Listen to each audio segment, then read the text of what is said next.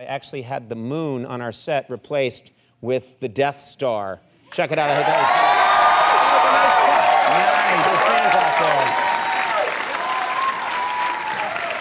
nice. And I think it looks pretty cool. We put this up 2 hours ago and tried it for the first time at rehearsal.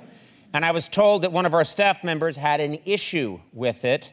And of course, it's our show's resident Star Wars expert, Jordan Schlansky.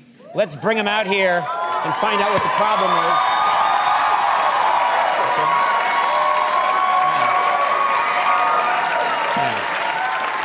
Thank you. Thank you. Now, Jordan. Yeah. Soaking it in. He's just soaking it in. What a stylish mortician.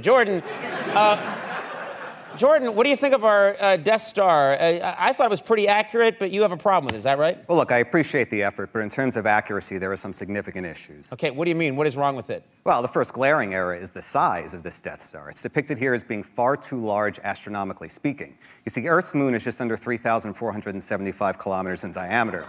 It's in fact 3,474.574 kilometers to be precise. However, the original Death Star was only 216 kilometers in diameter. That means for it to appear as large as it does in the night sky, it needs to be much, much closer to the Earth. However, the Empire would never maneuver the Death Star so close to a potential target, as it would essentially be placing the crown jewel of its own fleet within the blast radius of an exploding planet if the Death Star fires its primary weapon, the super laser. This incredibly tight orbit effectively removes the option of firing the aforementioned super laser.